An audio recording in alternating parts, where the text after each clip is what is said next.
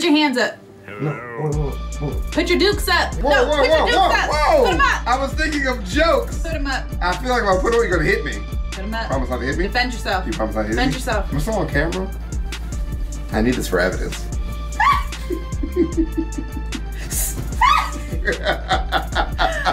What are you hitting me for? I'm fighting you for the video. Nice little breathing though, by the way. Yeah. Like nice, like a snake. I'm fighting you. No, it's actually like a UFC fighter. Call it like a viper strike?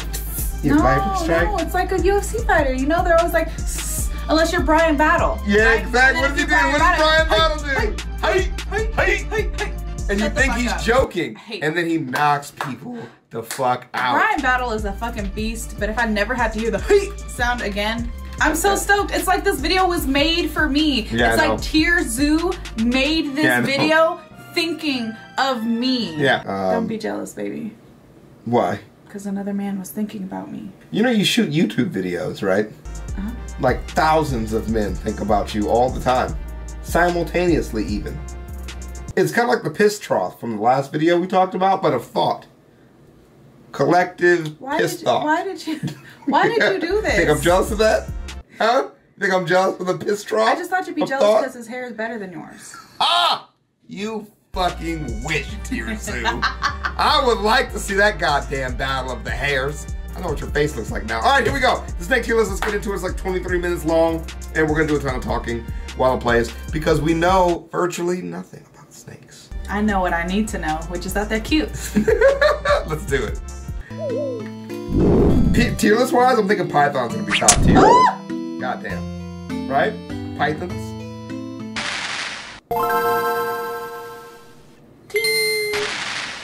Snakes are one of the most feared classes in the game, with a number of powerful builds I don't and a get why vast people array are so of afraid of uniquely lethal snakes. abilities. Ugh. However, some of these strategies have clearly been more successful than others. Really? You don't so get it? in this video, which was sponsored by Curiosity Have you Stream, never seen Anaconda? The one with Ice Cube in it? No. Terrifying movie at that time. Huge snake. And everybody was like, they're real. They're not even fake. I'm dead. But I was saying pythons. Top tier, right? No, no way. Dude, what do you mean no way? What about pythons is cool? Dude, it's not about how cool they are. It's not a cool tier list. All right, give me, what's your coolest snake? Vipers. Okay, thank you. Jeez. we'll be going over the snake tier I list see it. to see which Pythons, builds rank Pythons. highest. But before we pick snake builds, let's do an overview of the basic attributes and fighting special over this abilities fish? the I'm snake dead. faction has access to, as well as a quick rundown of the history of the snake faction. Titanoboa. So, snakes are one of the newer factions in the game, joining the game's roster during the latter part of the Mesozoic expansion. They began as a niche offshoot of the lizard faction that was specifically adapted to burrowing gameplay. And in order to best min-max for the most efficient burrowing, this player base eventually opted to completely drop the legs attribute. This ended up being a far more successful gambit than anyone could have anticipated, as it not only granted these lizards better burrowing ability, but also opened up a bunch of other strategies to them. While the snake build first hit the scene during a metagame dominated by dinosaurs, they didn't become a huge threat in the meta until after the main dinosaur powerhouses were banned in the KT balance patch. During this chaotic post-banwave meta, snake players experimented with some crazy builds, including the giant Titanoboa build. But while Titanoboa's giant size granted it short-term success, I think the strategies that the snake player base went on to specialize in are even more effective. Fast forward to today's meta, and snakes are one of the most Yo. Oh my god. I'm sorry, that's not supposed to be funny. It's the way the eyes are like kind of looking right into the camera. You know, like, why are you watching me eat, bro? You have clearly bitten off more than you can chew. I can handle it. Oh my gosh. Successful predator factions in the game, owing this success to a handful of powerful, unique abilities. Excuse the you? most obvious of these is slithering, the snake's unique mobility option that it gained in exchange for losing its legs. At first glance, this might seem extremely limiting, as snakes cannot jump and move more slowly than they would if they could run. And while those are significant limitations, the ability to slither does open up a lot of other options to snake mains. Rather than jumping over barriers, snakes can oftentimes find a way to slither through them. This gives snakes access to a lot of areas of the map that are normally much more difficult to access, and means things like dens, nests, and other player-constructed bases are often less effective at keeping snake players out. Not the babies! Dude, it's one of those things too when snakes get in different enclosures and stuff. Yeah. It's like they don't understand what the top is. They're just constantly all over like, bro, I don't get it. Why can't I just go places? There's a branch, I can climb it and go up. That's what I do. Which makes them one of the best classes at spawn killing. He ate that shit fast as hell. Slytherin also allows a comparatively large build to remain very close to the ground and benefit from the stealth bonus of even the shortest grass and foliage. Yep. Despite not having claws, that. snakes make for highly effective climbers, making it very difficult to ever truly get out of reach of a snake. That's really cool. Still, as a rushdown option, slithering tends to be too slow to reliably catch up to other players. So while snakes may not have the ability to chase you down, they expect their movement kit to ensure that no one is ever truly safe from them, and if you let your guard down, they'll be poised to capitalize on that. A snake's basic strike is a little on the weak side for such a dangerous predator. Their bites can't deal that much damage on their own and are easily blocked by armor. It's for this reason that snakes tend to spec into various venom effects to infuse their bites with. Snake venom can have a variety of status effects, which we'll get into more as we progress through the tier list, but in general, venom greatly increases the damage potential a snake can deal with its bite. Yeah. Without this, many snakes would have no means of defense and would be completely helpless when caught out in the open. Instead, snakes are one of the most feared classes in the game. But which snakes should be feared the most? For that, let's get into the tier list. Let's do it! F tier! So, the lower tiers on this list contain members of the snake faction known as colubrids. This is the largest group of snakes and contains almost every snake build in the game, except for the ones you're actually afraid of. Garter snake. Told you! Starting at the very bottom of this group, we have the garter snake, one of the weakest snake builds in the game. Data miners are actually unsure whether or not this build is venomous, but if it is, it's some of the weakest venom in the game. And with no other offensive abilities, the garter snake essentially only has favorable matchups against things far smaller than it, like frogs and mice.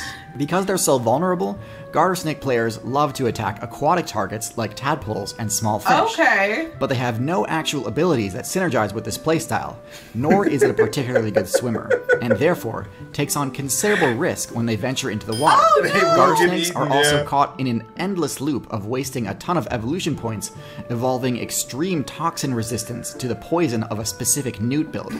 This isn't very efficient, but I guess the garter snake needs to preserve its few favorable matchups. I guess. I might not be good at most things, but I'm good at this thing. It's literally the fucking koala bear of snakes. Like, you shouldn't be eating that, but I can eat this. So I shall. So I will. Don't tell me what to do. Next in F tier we have the racer snake. This is a snake build that put an above average number of evolution points into mobility, making it one of the fastest snake builds in the game. That's not really saying a lot given that snakes tend to have pretty poor movement speed. Like a fast but dwarf. Credit where credit is due, this does give them a much better chance of dashing into cover when under attack. Unfortunately, as with a lot of mobility-centric builds, this alone isn't enough to make them competitively viable.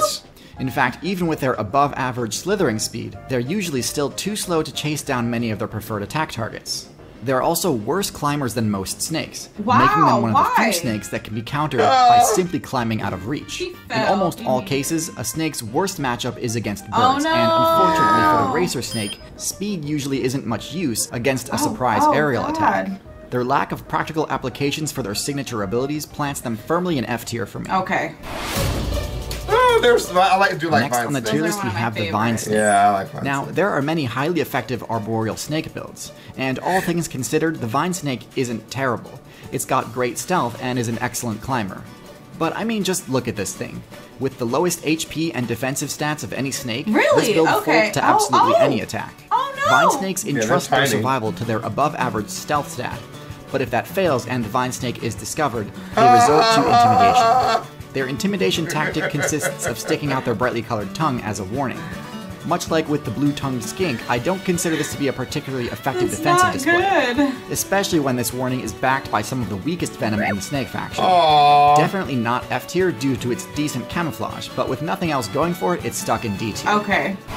Give him some fancy music, though. Next in D tier, we have the tiger keelback. He looks cool. He's this snake killing build it. breaks the mold when it comes to toxic strategies in snakes, as rather than dumping all of its evolution points into venom, the keelback also allocates some of its resources into becoming poisonous. Look at that. Coming out the skin, bro. I know. Meaning that they can inflict the toxic status effect both when dealing damage and when taking You're not finna damage. eat me, nigga. This extra defensive ability definitely raises the keelback's ranking compared to most colobrid snakes. However, overall, it's still not that great. Both their venom and their poison aren't all that potent, and it's possible that going all in on one of these strategies might have been the better play in the long run. Yeah. Still, the keelback strategy does mitigate one of the colobrid faction's main weaknesses, though, which is that they have a hard time using their venom defensively. Many colobrids, including the vine snake and keelback, are venomous. This is useful because, I mean, how else would a snake barely thicker than a piece of spaghetti deal any damage, right? The problem is, colobrids lack the efficient venom delivery abilities found in the more dangerous snake builds. Okay. Yeah. Their fangs are located at the back of their mouths. Why? And these fangs don't actually inject venom. The venom is just kind of part of their saliva, so to deal any damage with it, they need to really chew on their target for a good chunk of time. This is so fucking stupid. I'm sorry. Their design is so fucking stupid. God. They don't inject venom. As they're munching and bunching. Yeah. Uh-huh. Right. Are you feeling it yet? Like, is my wife killing me, or is this some kind of play I'm not used to? Okay. Now you have lipstick on you, sorry. I've been bit. I had good time to wash it off and stuff. Like, oh, it's just in the saliva. This is mad inefficient, dog. As you might expect, this makes individual strikes from most venomous colobrids quite harmless, as they don't contain much venom per hit, and they also can't really use their fangs unless they get a really solid bite in. So the keelback's poison does sort of cover for this weakness, which is great. And for that, it gets to the top of D tier. Kinda, sorta. However, a defensive poison is by no means the only way to mitigate the drawbacks of having rear fangs, as we'll see as we move out of the low tier and into mid tier. Boom slang. At the bottom of C tier, we have the boomslang, the most venomous snake built. I'm sorry. It's a what? At the bottom of C tier, we have the boomslang. That shit said boom slang. Who's right, babe? I'm not saying that Who's right? I'm not saying that he's wrong. Right. I'm just saying that I'm not wrong either. Okay, fair enough. Fair The enough. most venomous snake build from the colobrid faction. Say it again. Why have winners when we could all win? This snake kind of just does everything the vine snake does, but better. It's an excellent climber and has great rude. camouflage. Your more but also successful packs cousin. a devastating bite with extremely overpowered venom That's for its cool. tier in terms of potency. Ugh. And while it does have rear fangs, they're significantly larger than most Oh my colobrids. god. Yeah. But its best adaptation is that the boomslang Whoa! can open its mouth far wider than most Whoa! snakes, It's like allowing the it to Riddick deliver a movie. venom-infused bite in spite of the unfavorable location of its fangs. This allows the boomslang to go toe-to-toe with high-tier builds like the chameleon, as well as let it use its potent venom as a defensive threat rather than solely just a hunting That's tool. scrapping! Now, obviously, this is still far from ideal. Its venom is quite slow-acting, making it not that useful when under attack. In my opinion, the boomslang is the perfect example of a snake that really just needs one or two more buffs to be a high-tier build. But in its current state, it just doesn't quite get there. Cool. At the top of C tier, we have our last member of the colobrid faction, the pretty. king snake. The king snake is a large snake build with no venom-based abilities. Instead, this is the first constrictor build on our list. Constriction is a type of grappling attack. Cool, huh? You fucked him up. Poor little mousey. He dead, bro. Got fucked up. All his cousins dead, bro. Scrub tap. That, when properly executed, results in a guaranteed KO, even on extremely large targets. Its main drawback is that this attack strategy is highly vulnerable to disruption. A constrictor player has to be able to survive all counterattacks What from are its you target doing, while attempting to sir? restrain it. So with that said, Sir, you'd think this it'd be isn't very gonna difficult to work. use this technique What against is he a venomous doing? snake, right? Snakes are so flexible that it's very difficult to grapple them without giving them an easy opportunity to bite back. That's where the king snake's second ability, venom resistance, comes in. The ability to ignore all damage from a snake's venom makes the king better snake's go eat matchup this against dude. other snakes horribly one-sided. Huh. Just for good measure, king snakes have high enough accuracy on their attacks that they tend to go for the head, which negates a snake's counterattack potential even further. This is about where the king snake's Good supremacy stuff. ends though, as the rest of its matchups are pretty standard for a snake, and with no venom of its own, it doesn't pose much of a threat to players it can't reliably immobilize in its coils. Luckily, there's a pretty simple change a constrictor build can make in order to increase the effectiveness of its constrictor becoming larger. size. Getting bigger. Boas and pythons are the poster children for this type of strategy, being the only snake builds that can be— or as my husband would say, python. Thanks. I wasn't gonna say it again. Boas and pythons are the poster children for this type of strategy, being the only snake builds that can be properly classified as tanks. While technically these are two different factions, they are functionally extremely similar and both contain specific examples of highly effective tanky— I think that is a Brazilian rainbow boa, maybe? Okay. I might be wrong. I'm probably wrong. Yeah, it's pretty cute though. But it's really, it's shiny. Yeah. Keep it out of my house. Although boas and pythons have no venom, their large teeth and incredibly high physical stats make them more than a match for just about any player that challenges them directly. With their thick scales and huge size, it's very difficult to defeat one of these in a 1v1 fight. Their ability to tank a lot of hits during a fight means that even extremely powerful builds like the tiger are in for quite an uphill battle if they choose to stand and fight. I made a mistake. Well-statted builds with high defense and DPS, like the crocodilian factions, are easily overcome with brute strength. Once a boa or python. That's a crocodile. Or was it an alligator? That was a crocodile. Which one is it? I don't know. I don't know the difference, actually. Yeah, man. Like the crocodilian factions are easily overcome with brute strength once a boa or python uses their piercing fangs and powerful coils to trap them in an infinite grab combo. Drawbacks to the constriction strategy are vulnerability to third-party attacks and the immense cost of failed kills. While many constrictors have the size required to challenge other large builds, going after too powerful a target can expend a disproportionate amount of HP compared to other snakes. As large builds are often more conspicuous, the most successful constrictor players will make good use of the camouflage ability. Anaconda. Out of the boa faction, the most powerful build is without a doubt the anaconda. These are among the heaviest of any snake and by far the tankiest, with an HP stat that renders most physical attacks almost negligible. While anacondas are significantly less viable on land due to their greatly reduced speed on terrestrial maps, their mobility, stealth, and camouflage bonuses in the aquatic meta make them nearly unbeatable in that biome. Anacondas are capable of serious speed when their buoyancy abilities can counteract the limitations of their enormous size, making nearly any unsuspecting player who enters the water an easy target. Their eyes and noses are oriented towards the top of their faces, allowing them to expend minimal energy while camouflaged in aquatic vegetation, waiting for the perfect opportunity to carry out an ambush attack. Despite their formidable base stats and proficiency in highly specialized forms of gameplay, the fact that anacondas are only truly viable in aquatic environments limits their utility and places them squarely in B tier. He's just playing with them. The most competitive build in the python faction is the Burmese python. While many snake builds are competitively viable only on certain maps that suit their specialized abilities, Burmese pythons fit into more of a jack-of-all-trades playstyle and have sufficient mobility in aquatic, terrestrial, and arboreal biomes, in spite of their large size. Burmese pythons are therefore excellent generalist builds, and as seen with many other generalists, they've been causing serious disruption in servers that they weren't meant to be spawning in. Burmese pythons have totally destabilized the meta of the Florida Everglades, due mostly to the python's extremely one-sided matchup against non-social mammal builds, and a lack of the type of builds that normally keep the python player base in check. Now, thankfully, the current top tier of the Everglades is quite capable of defeating or repelling a python in single combat. But because the alligator's dominance is restricted to the aquatic zones, pythons essentially have complete control of the arboreal zone, which has led to a drastic reduction in players running mammal builds like the rabbit, raccoon, fox, and bobcat. While Burmese pythons come in the top of B tier due to their versatility, their low speed stat and lack of venom makes higher tier snakes much more viable choices for most gameplay styles. Alright, to the A tier. While some snake builds in lower tiers can use the venom skill, placement in A tier or higher rides almost exclusively on choosing to dump a majority of evolution points into maximizing venom efficiency and delivery methods. Members of the Viper class dominate the A tier.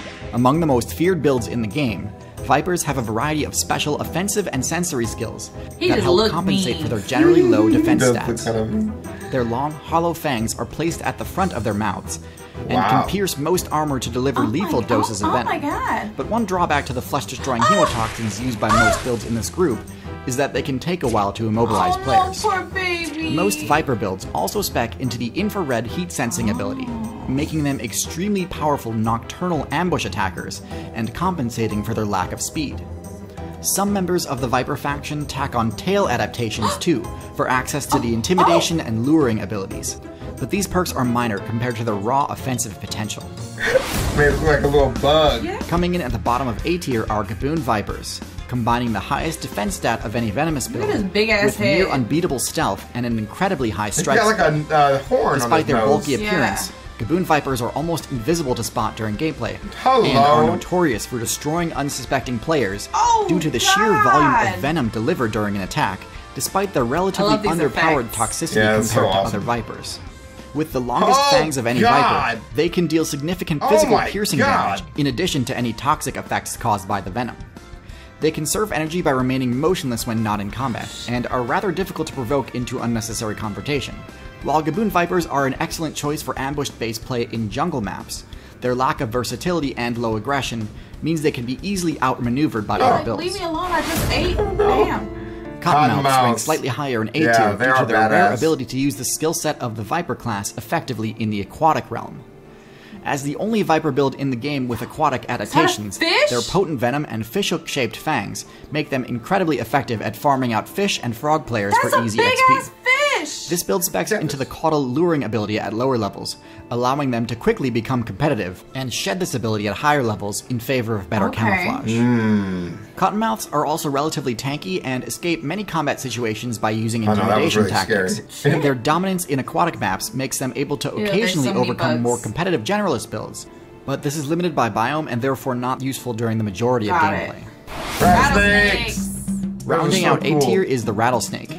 Best suited for desert and forest biomes, these I like snakes combine a rattlesnakes. variety of overpowered special abilities with well-allocated base stats. Venom Rattlesnakes are Maraca. highly capable builds for Yeah. ambush-based stealth play due to their ability to create thermal maps of other players in low-visibility situations, which makes them one of the most effective counters for mammal players with the night vision ability. Instead of risking health by grappling with other players, rattlesnakes deliver a lethal amount of venom in one quick strike, Dang. and then use their prey tracking Poor ability to baby. find them after they've succumbed to toxic status effects. Kill them One quick. major advantage for rattlesnake players is the highly effective rattle intimidation technique, which allows them to scare off more powerful challengers without wasting venom or risking Said you serious better back damage. up. Man, I remember the first time I heard a rattlesnake out in Texas, man. Really? Oh my God.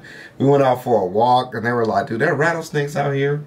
And it wasn't like 20 minutes later. They were like, you hear that shit? I'm like, yeah, I hear that shit. How do you not hear that? I'm like, where is it? They're like, does it matter? Just walk the opposite direction. The first time, like, I ever heard a rattlesnake, like, you hear about rattlesnakes and they're like, oh, they rattle, you know, and you're like, oh, okay, cool, like, whatever, you know, and I'm thinking it's like a little rattle, little shaky shake, right? No, Yeah. that shit is loud as Wow. hell. Yeah, it's obnoxious. Like, don't come over here. Damn, did you have to go like R-rated with it? Yeah, Dang. they're hardcore. You could have been like, please, give me some space. They don't say please. Pardon me? You saw what happened to that rabbit? Sure did. Sure did. So that means cobras are up there, actually. Sorry, that just reminded me. Cobras may be up here. Cobra Kai. While Yeah. rattlesnakes sit at the top of A Yeah, tier due rattlesnakes to their do not relatively play. well-rounded stats among members of the Viper class, all Viper builds are Oh still my classified God. as glass cannons and tend to lose They out just against fight opponents with over quicker acting They venom, ripped superior it in speed, half. or high enough HP to tank their Hello? attacks. S tier. S tier. Snake builds placing in S tier overcome the weaknesses of other Venom users by maxing out Cobras! mobility stats and employing a variety of highly effective Venom delivery Oh, he techniques. died. The most competitively Yeah. viable snakes spec into heavily What neurotoxic up? Venom, granting them Yeah. the ability to inflict toxic damage and status effects far more quickly than lower tier Venom Moving. users. While these buffs come at the cost of base defense, S tier snakes are only really weak to the rare few players with Venom resistance or effective bite evasion. Crushed him. Coming up first in S tier is the Cobra build. With impressive base speed, these snakes can actively chase down other players rather than having to solely rely on an ambush strategy. Homie's like, please, let me Variants go. of the Cobra build can spec into moderate I didn't know they were aquatic underwater. and climbing Me proficiency, either. allowing for particularly well-rounded gameplay. Their fast-acting venom is mostly neurotoxic, Oh my but can have God! mixed toxic effects that melt through flesh and maximize the amount of pain inflicted. I'm sorry. Yep. He said that. Yeah, like putting your face on a heater. I'm sorry, did you say melt through flesh? Melting my face. Melt? That's dope. Nah. It's like sticking your body in battery acid. Jesus. That's cool.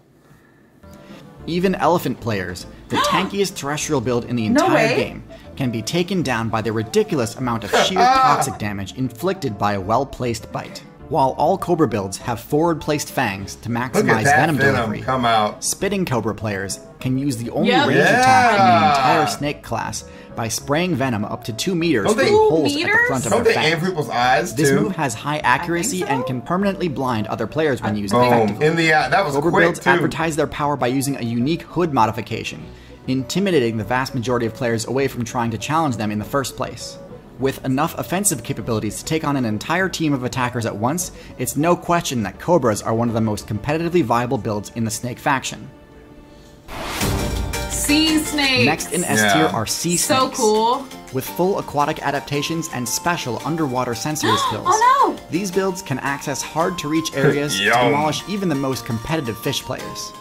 Their fangs are relatively small compared to the closely related Cobra builds, but this works in conjunction with a special attack style. Their venom is some of the deadliest in the game, but causes almost no pain, meaning that other players may not even know they've been hit before fatal toxic damage sets in.